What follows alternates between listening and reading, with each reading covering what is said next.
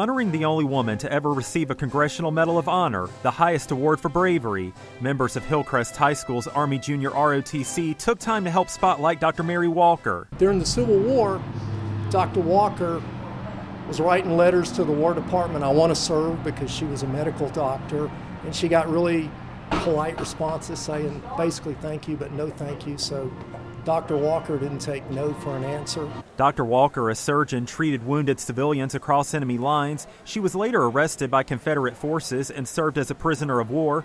Then in 1865, President Andrew Johnson awarded Walker the Medal of Honor.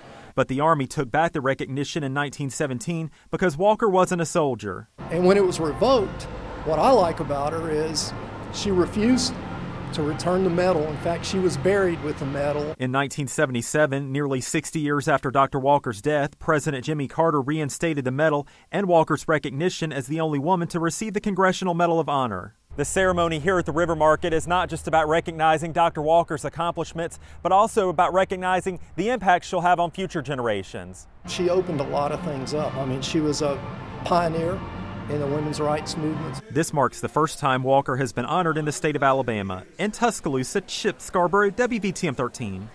Pretty incredible there. It really is, especially being recognized now. We do have some breaking news.